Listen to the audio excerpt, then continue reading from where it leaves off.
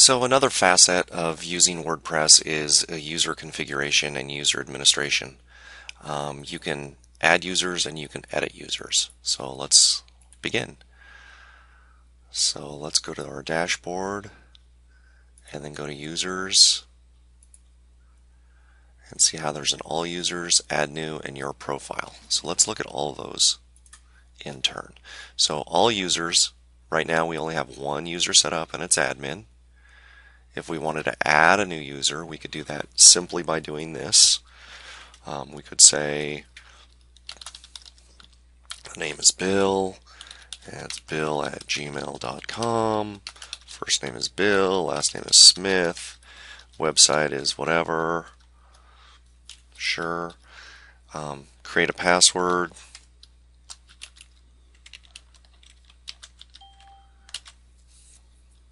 Oops.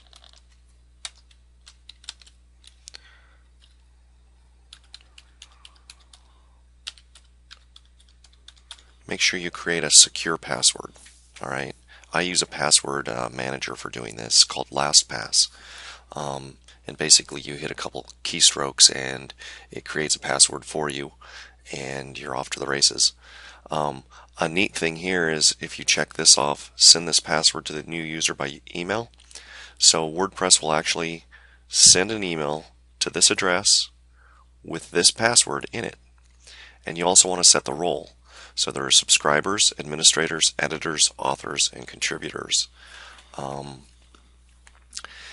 Typically, in a small website, you're going to have administrators and maybe editors, but that's about it.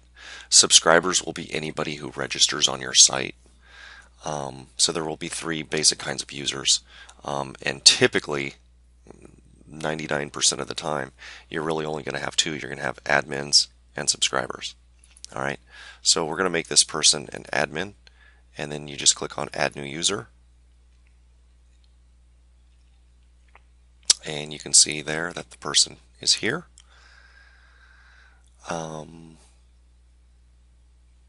For now I'm going to delete this user. And when you delete a user, you have a choice. You can delete all posts and links that user's created, or you can attribute any posts and links that user created to another user. In this case, the only other user is admin. But it doesn't really matter in this case because that user never really created any kind of content. So then click confirm deletion, and you're done. So we've shown you all users, add new, and then let's look at your profile, which is going to be my profile in this case. There's a few options here that you can change. There's a visual editor, which you can disable the visual editor when writing. I never change any of this stuff really. The only thing I might change is I might put my name here, Tom Smith, and then my nickname could be Tom instead of admin, and then I could say show my name as Tom, and then I could put in Tom at whatever, right? And then my contact info would be my website, my instant messengers, Google Talk. You could put a bio here, it doesn't really matter.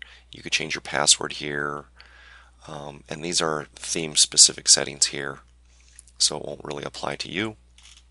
And then when you're done, you can just click update profile. That's it. All right, that's all you really need to know about users. All right.